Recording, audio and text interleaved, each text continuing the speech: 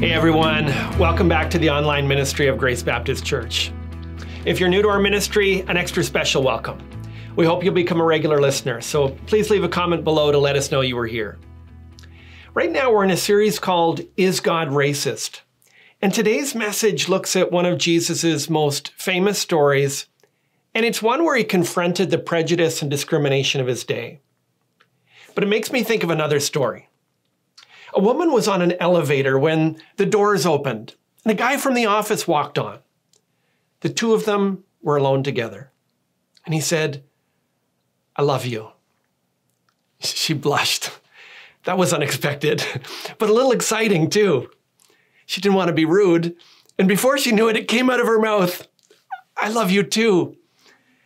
Then he turned and gave her a weird look as he pointed at his Bluetooth earpiece.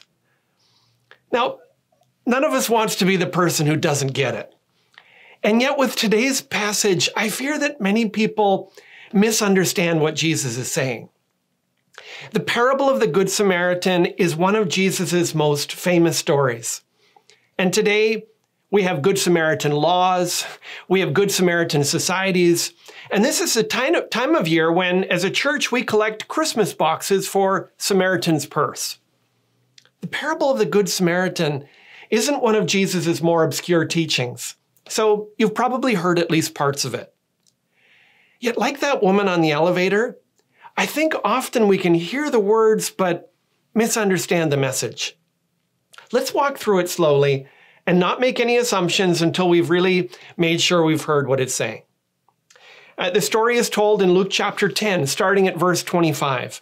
And I'm going to read it in a few sections. So if you don't have a Bible handy, I want to encourage you to pause the video and turn to Luke's gospel. It's important you see God's word for yourself.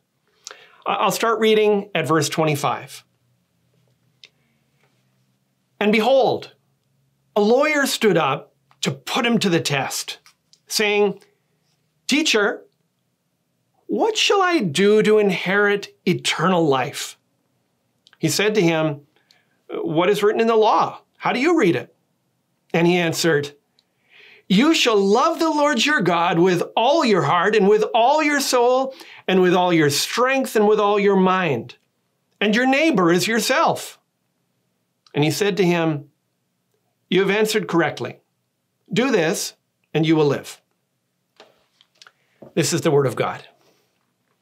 Now, this scene opens with those dramatic words, "and behold." And at that point, a lawyer stands up to test Jesus. The lawyer here isn't just a civil lawyer, but a religious one. And sometimes they were called scribes. He's been trained in the details of the Old Testament law. He has a keen mind and a strong memory. And when he stands up to address Jesus in verse 1, it's as if he's putting him on trial. It's a confrontational posture. And the verse explains that his goal is to test Jesus. You know the person who likes to make himself look good and the teacher looks stupid? That's what's going on here. He tries to stump him with a question. "Teacher, what shall I do to inherit eternal life?" Now, it's a profound question, only we've been told that the lawyer's not asking the question out of sincerity. Maybe he's seen Jesus hanging out with sinners. Maybe to him, Jesus seems just too lax on the demands of the law. But Jesus doesn't answer his question. Instead, he defers back to the lawyer. "What is written in the law? How do you read it?" Now, while he was looking forward to an opportunity to make Jesus look stupid, he gets the next best thing, a chance to make himself look good. He gets to ace his own test with the crowds watching on. So the lawyer quotes from Deuteronomy 6:5 and Leviticus 19, verse 18, saying, "You shall love the Lord your God with all your heart and with all your soul and with all your strength and with all your mind, and your neighbor as yourself." In a single sentence, he's given this masterful summary of the law's 613 commands, and he's perfectly balanced love for God and love for neighbor. I picture him rehearsing this line like he would prepare his closing arguments for court. And when Jesus acknowledges that he answered correctly, I can see him just basking in the glow of his own pride. Nailed it. He probably wished that moment could just last forever. But it doesn't. Jesus takes a pin and pops the balloon of this man's self-satisfaction when he just says, "Do this and you will live." The lawyer is left wishing that Jesus could have just stopped at, "You have answered correctly." Because the whole point of the exchange for the lawyer was to show that he knew the right answer. But Jesus turns and challenges his actual performance. Just do it. Go ahead and try. If you want to attain eternal life on the basis of God's law, all you have to do is continually love God with every fiber of your being and love your neighbor as much as you love yourself. That means God first in every decision. That means your desires are for God's purposes as much as your actions. It means that you're thinking about other people's needs every bit as much as you think of your own. You fixate on how you can bless your neighbors and your coworkers and the other people around you. Do that, you're in the clear. Eternal life is yours. But you don't get any points for just having the right answers. You actually have to do it. Eternal life doesn't belong to those with the right answers. Now, as the lawyer rehearsed his little confrontation with Jesus, I'm pretty sure this isn't how he imagined it ending up. He was feeling the glow of affirmation and attention, and Jesus had brought him down to earth. But he was a good lawyer, and so he wasn't at a loss for words, and he wasn't going down without a fight. So watch where he turns the conversation next as I read from verses 29 to 32. But he, desiring to justify himself, said to Jesus, "And who is my neighbor?" Jesus replied, "A man was going down from Jerusalem to Jericho, and he fell among robbers, who stripped him and beat him and departed, leaving him half dead. Now by chance a priest was going down that road, and when he saw him, he passed by the other side. So likewise a Levite, when he came to the place and saw him, passed by on the other side." Now, we're told here that the lawyer is trying to justify himself. He's pretty meticulous about observing the Sabbath, keeping the kosher food laws, and offering the prescribed sacrifices. And my goodness, he's studying the scriptures constantly as part of his job. So he feels fairly confident about the love God part of the equation. Where he's not feeling so strong is with the loving your neighbor part. Caring for other people as much as he cares for himself, that just feels unattainable. There must be some way to narrow the scope of that somehow. So when he asks, "Who is my neighbor?" he's not being philosophical. He's being defensive. He's trying to somehow lower the bar to something that he can attain so he can feel better about himself. He's like the groom at the altar, and when the minister says, "in sickness and in health," he stops him and asks, "Now, what kind of sickness are we talking about here?" He's looking to Jesus for an answer, but he gets a story instead. Jesus describes a man who was attacked on his way from Jerusalem to Jericho. It was this notorious stretch of road marked by caves that made it easier for bandits to hide and wait for their mark. The man was robbed, stripped, beaten, and left half dead on the side of the road. Now, when Jesus says, "Now by chance, a priest was going down that road," we're supposed to think, "Oh, good news, a man of the cloth, he's just what's needed." Thankfully, he notices the man. But just when we think he's going to do something, he passes over to the other side of the road and keeps on going. As we're hearing this story, we're thinking, rude, but every group has got a bad apple. And even the best of people can have a bad day. So we're a little relieved when a Levite comes down the road to save the day. The priests were the elite religious folk who performed the sacrifices. But the Levites, they did the more menial tasks in the temple. Surely this Levite will give the pitiful man the help that he needs. Verse 32 says that he came to the place and saw him. He comes right up to him, has a good look. But then he crosses over to the other side of the road as well and he continues along his journey. Now, the first person might have been an exception. The second one becomes a pattern. These are God's servants. They're to stand for holiness and devotion to God. But there's no compassion. There's no mercy. There's no love. They don't care, and they're lousy neighbors. Now, some have thought maybe the problem was that they were afraid of becoming ceremonially unclean. And that was a problem for priests. It is true that you could become unclean by touching a dead body. But the injured man, he was only half dead. And besides, they were going down the path and therefore away from Jerusalem. In other words, their shift was done. They couldn't even argue that they didn't want to be late for work. They were off the clock now. The fact is, they were just selfish. They just didn't care. And the takeaway is that eternal life doesn't belong to those with the most religion. They may have kept all of the religious rules, but they failed to love their neighbor. And so they failed to keep the heart of God's law. I think that should cause all of us to examine ourselves. For most of you listening to me today, you're probably the most religious person any of your coworkers know. You're probably one of the most religious people in the neighborhood. Do your neighbors think to themselves, "Whew, it's great that we've got a Christian on our block"? Are your coworkers thinking, "If ever I'm in trouble, that's the person I'd like to go to"? Or are they more like, "When I heard that they go to church, I was kind of hoping they'd care more. I thought they'd be a little more compassionate"? Eternal life doesn't belong to those with the most religion. Now, as the lawyer is listening to Jesus' story, he's waiting for the third person.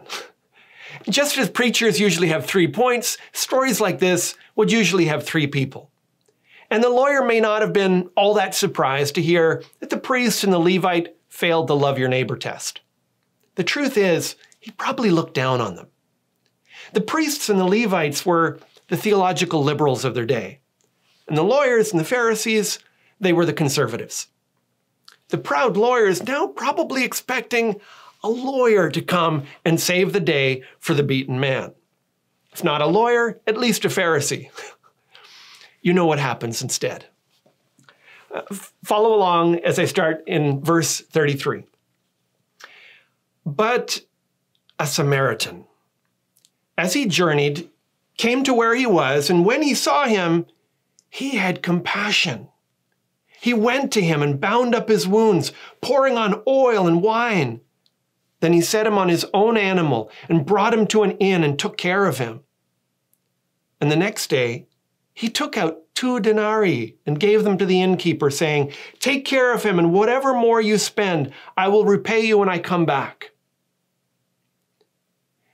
Which of these 3 do you think proved to be a neighbor to the man who fell among the robbers? He said, "The one who showed him mercy." And Jesus said to him, "You go and do likewise." Now, when Jesus said, "But a Samaritan," there were probably gasps from the audience. The lawyer's face at this point is turned to disgust. Jesus has deliberately stuck his finger into the ugly Jewish prejudice toward their neighbors to the north. The Jews despised the Samaritans, and they would go out of their way to avoid them. They looked down on them and demonized them. And Jesus chooses one of them as an example of extravagant compassion. Notice some of the details used to describe what he did. When he saw the injured man, instead of crossing to the other side of the street, it says he had compassion. He went to him and bound his wounds. And remember, he's not a doctor with medical supplies, so that probably means that he's tearing strips from his own clothing in order to bandage him. He pours oil on his wounds to soothe them, wine to disinfect them. Then he sets the man on his own animal, which means he's going to have to walk the rest of the trip. He brings him to the inn and cares for him. But it's not until the next day that he pays the innkeeper. So he's not only made a short little detour, he's actually spent the night nursing him. When he does settle accounts, he pays the innkeeper 2 denarii. That was enough to provide room and board for more than 3 weeks. And he promises to pay more if it's required when he returns. This is a story that paints an incredible picture of selfless love. And Jesus follows it with a question. Which of these 3 proved to be a neighbor? Frankly, the question feels a little bit insulting. The lawyer likes to answer hard questions that make him look good. This is a simple question that makes him look bad.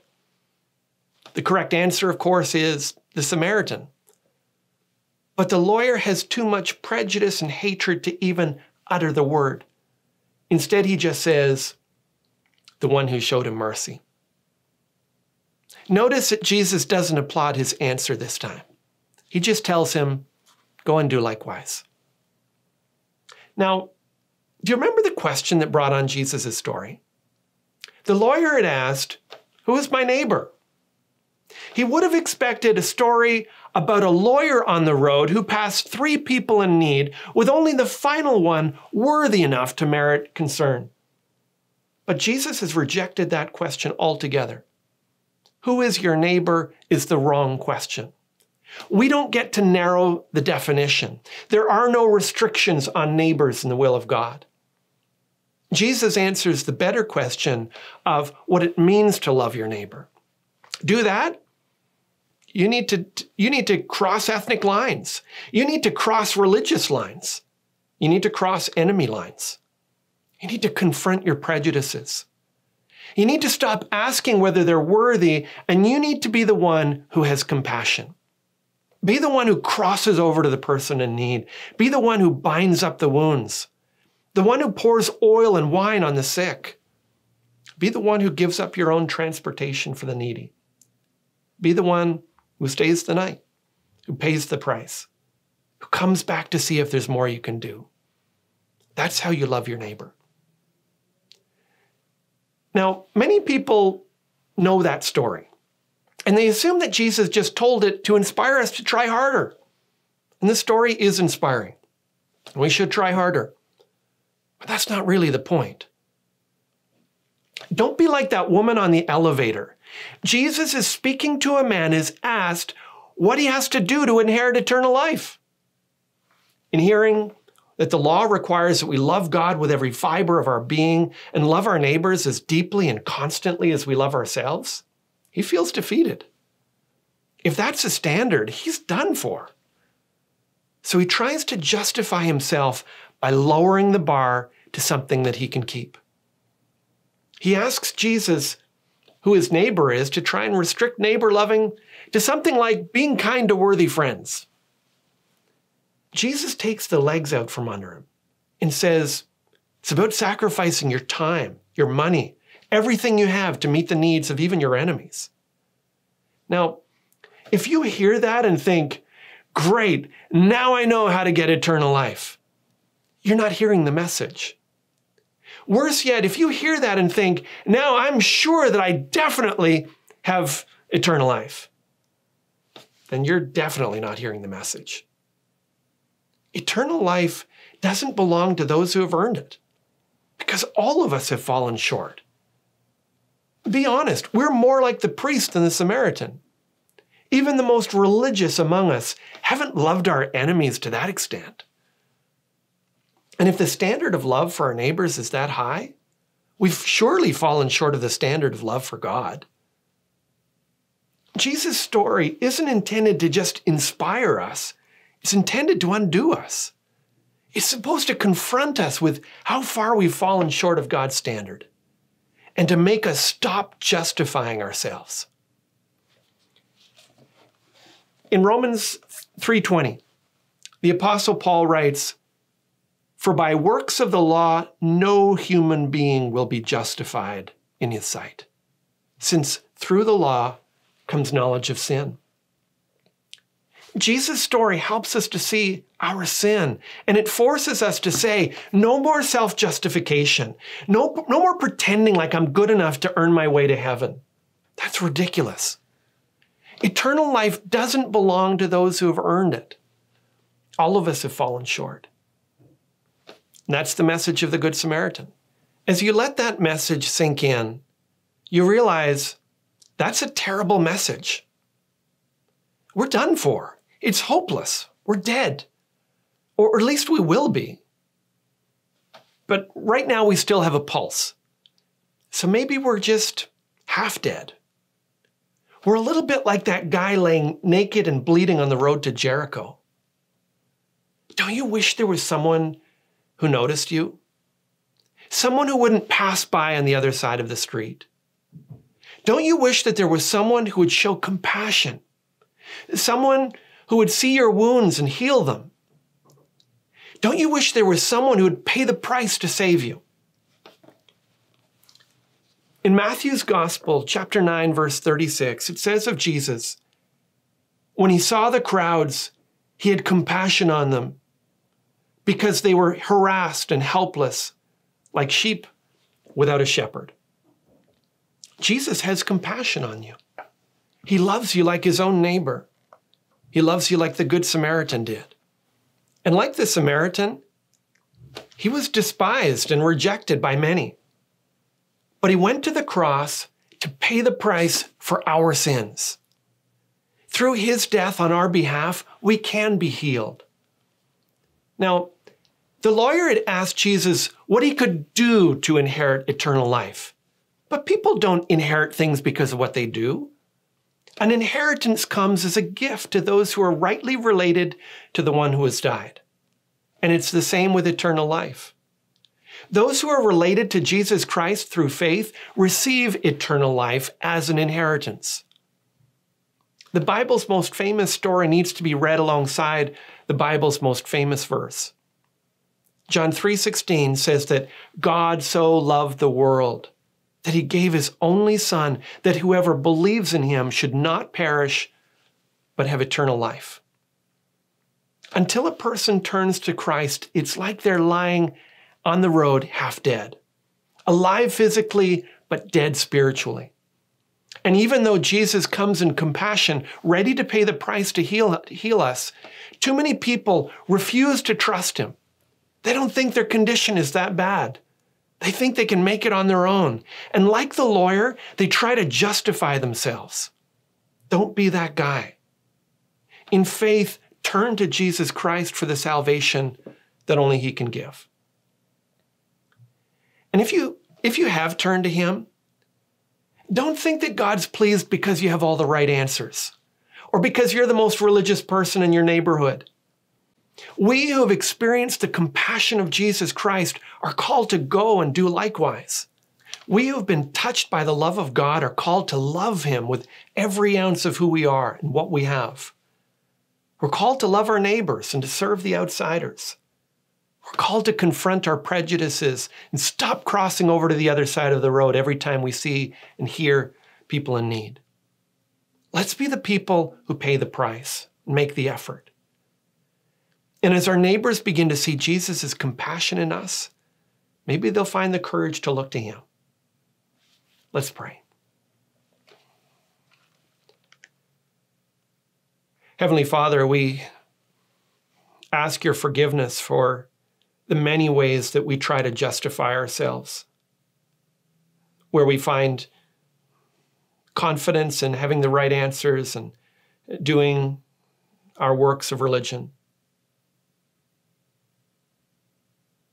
Father, we confess that we have fallen short.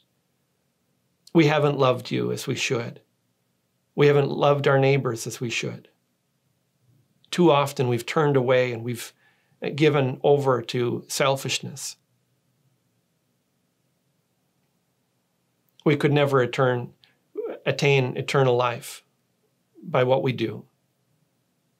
And so we thank you for the compassion of Jesus Christ. We thank you that he paid the price. And so I pray that people would come, people would trust in him and receive the help that only he can give. And I pray, Father, that you would fill us with that same compassion, that we would see our world through your eyes of compassion, and that we would be changed as a result. In Jesus' name, amen.